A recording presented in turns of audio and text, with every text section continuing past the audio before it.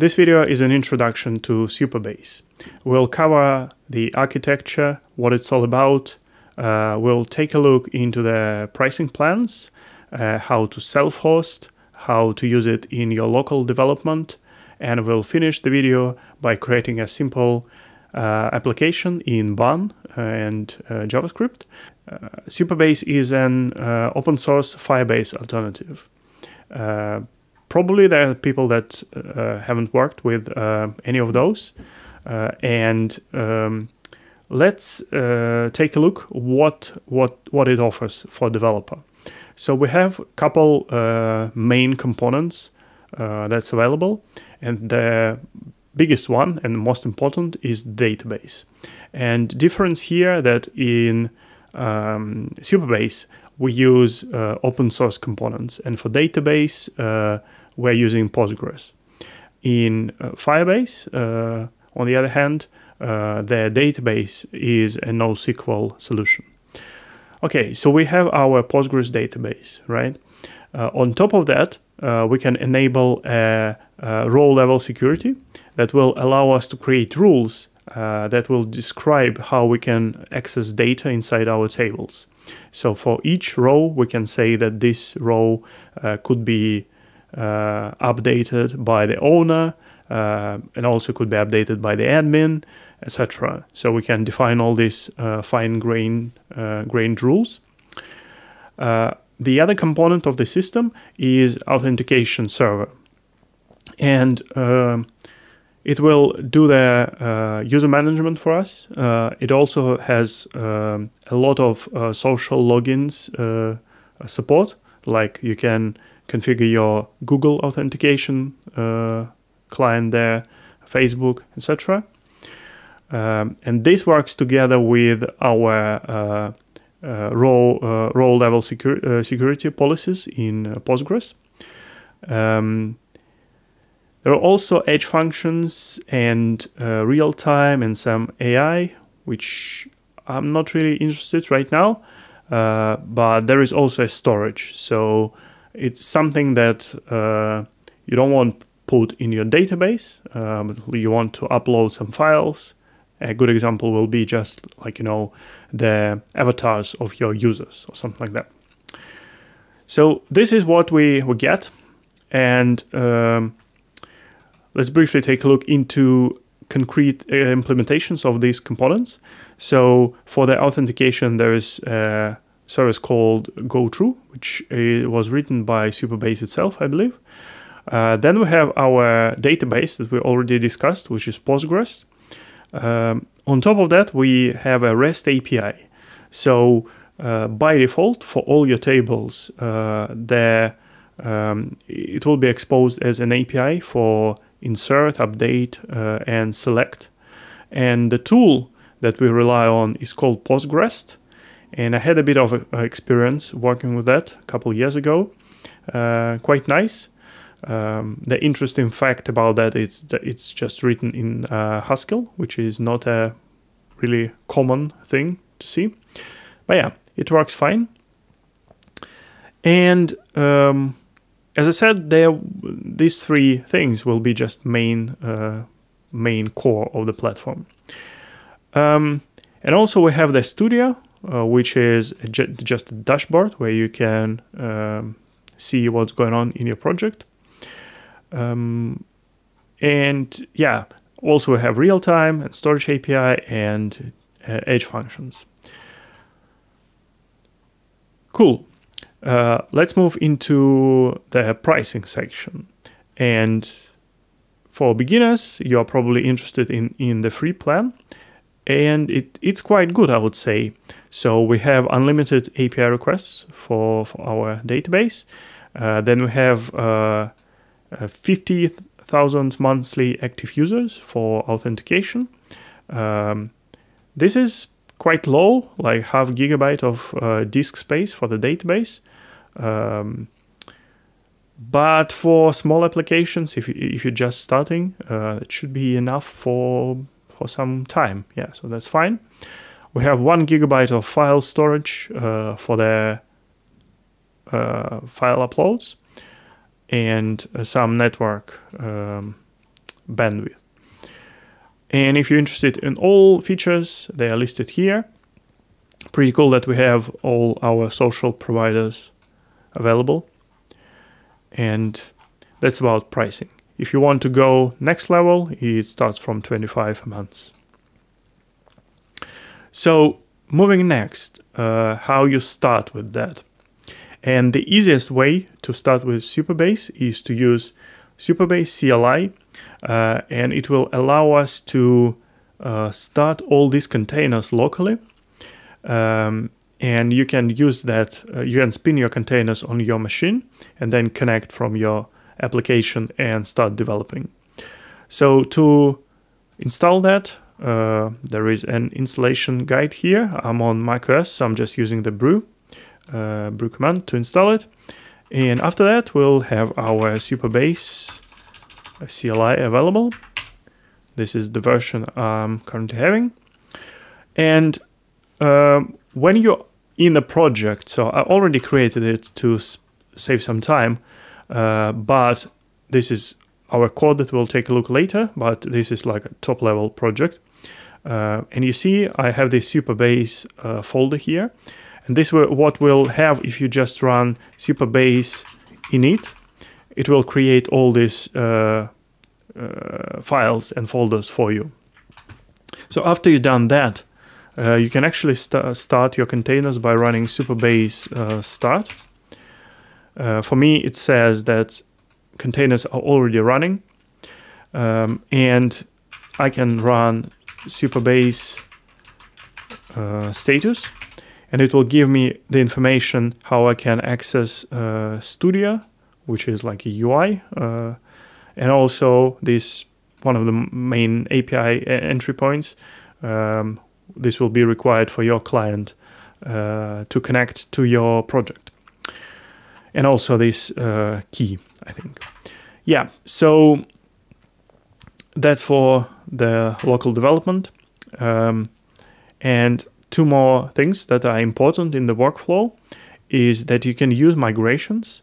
And to use them, you can do let me just show you quickly where you can find that. So if you go to local development and then to database migrations, it will say how to. It will show you how to create a new migration. So let's say we want a new migration, and I want to call it like 2 because I have one already. So now you see if we should see a new file here, and I can just grab this create statement and just call it 2 at the end. And after that, I can run Supabase db reset. That will recreate my database locally with the new migrations. And of course, you can just apply new migrations as you go, and that's the approach you'll take if you deploy to production or development. But locally, the easiest way is just to reset your database. Let's remove this for now, and let me rerun this command.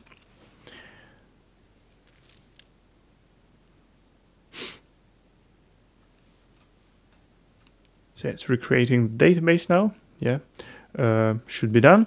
So if I run Supabase status once again, and I grab this studio URL, let's go and see what we have.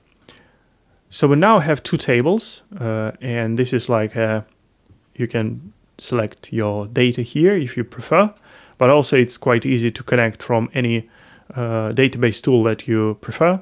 I'm using IntelliJ, so I just can configure a data source that will go straight to the database. So we have these migrations. They were applied, as we see, because tables are there. And then we can insert some test data if we want, which is called a seed. Seed.sql file is generated by default when you run your Supabase init command. And now if I do reset once again, we should see this data in the employees table.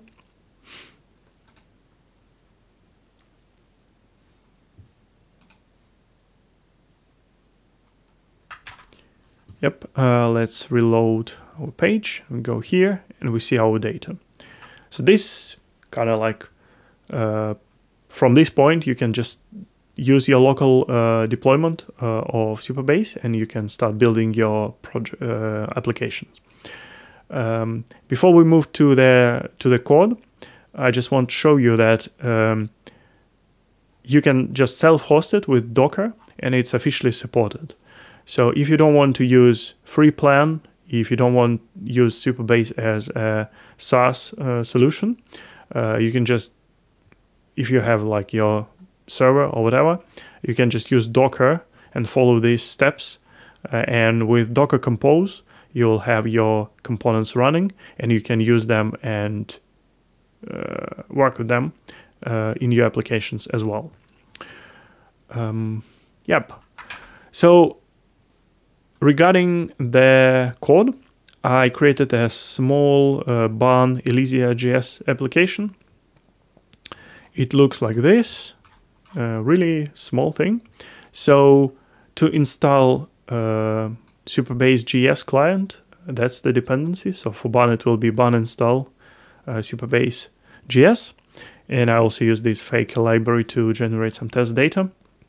And then we use this create client from Supabase JS, and I'm passing Supabase URL and key. So for, if you're using local deployment, you will need API URL and this key to start. Unfortunately, I cannot show you how this works in local, because on my machine, unfortunately, I have a firewall that I cannot control. So I have some problems with Docker to Docker connection, but that should work for you. Let me know if you can use it in the client and use it with the local deployment. But for here, I use this URL and key for my SaaS version of that. So if I go here, this is in Supabase now. I created a project, and I created a table manually.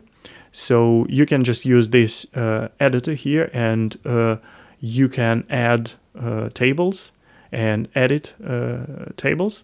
So let's say we want to add a column. So I can do add column here. Let's say I want about, and it will be text.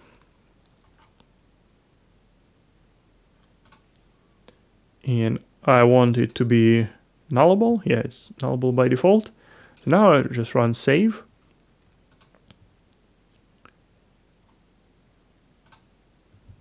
Yeah, now we have this about column here. Let's quickly delete all the data.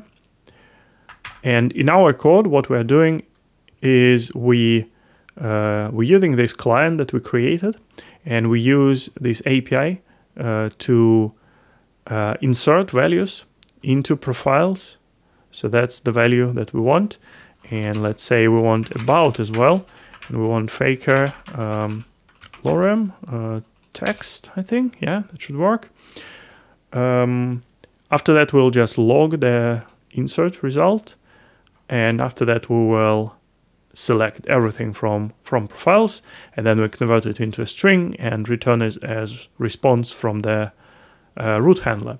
And the root handler is just mapped to get on the just slash at the root of our app. So let's jump into this folder, and we can run run dev. And if I go here and reload this page, we see that we have an entry. We can check that it's created inside here. Yes, you see this. And now if we'll just refresh it, it will add, generate more records into that table. So obviously it's just a start of the journey, but it's quite good because in this client, you'll have all the functions you need to work with authentication, creating users, creating sessions, creating tokens. And after that, you have API to work with your database.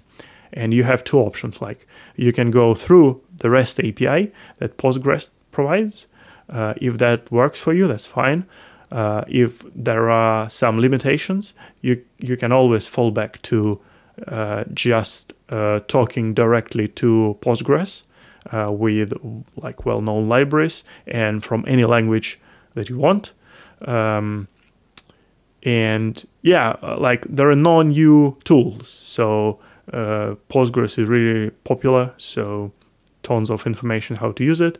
And also you are not locked in, because if you want to move out of Supabase or to move into Supabase and you already have a Postgres database, it's quite easy because you can just do dump of your data and insert it into Supabase. So I'm really impressed so far with the features that are available, and I think there'll be a series of videos building something interesting on top of Supabase, some application, probably with HTMX, because I'm really enjoying this as well. But that will be in the future series. For now, thanks a lot for watching. I hope it was a useful introduction into Supabase. Don't forget to leave comments and don't forget to like the video and of course subscribe. And as usual, you can support me on Buy Me a Coffee, on YouTube or in the Substack. Have a nice day. Bye bye.